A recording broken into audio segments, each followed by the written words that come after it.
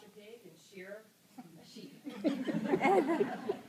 As a Polk Panther, Mr. Lockwood has helped build the art program into a well-recognized and award-winning program. Students want to be involved in an art program that is of the highest quality, as well as one that is fun.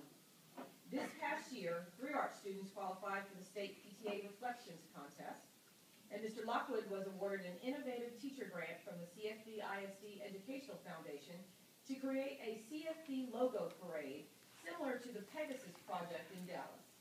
Students will decorate our district logo in styles representing different artists and artistic periods. These will be displayed prominently around our district, and this idea will truly help the CFB brand become even better known. In nominating Mr. Lockwood for this honor, one of his colleagues called him the Organizer Bunny because of all the things he does around Polk.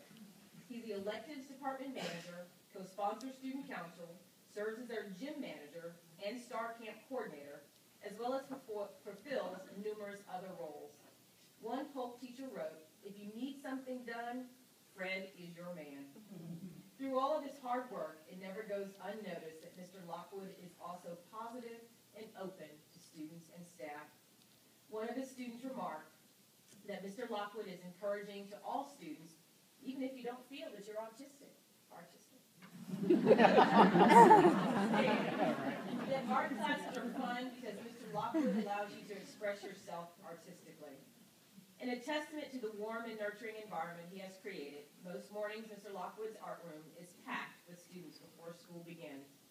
For these reasons and many more, Ted Polk Middle School and CFB are indeed fortunate to have Mr. Fred Lockwood as a member of the very important